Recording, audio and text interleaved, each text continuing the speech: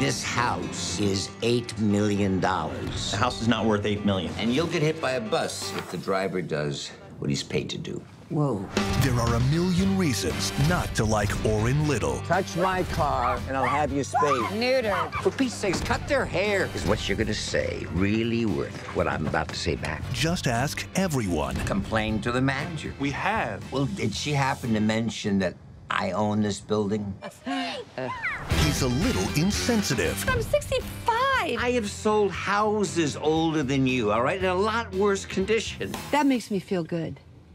It's a compliment, A little rude. I messed up.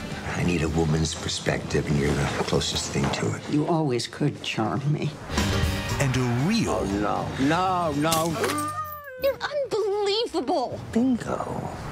this summer. I need you to take care of my daughter while I'm gone. What's going on? It's my son. Wait, who's that? It's my granddaughter. She's probably Guatemalan. He had sex with a maid once. From the director of The Bucket List. Would you like to do this yourself? Only if you do it wrong. I'm gonna make someone a great wife someday. And When Harry Met Sally comes a comedy. Take that box, put it on that box, it's on that box. Are you a hoarder?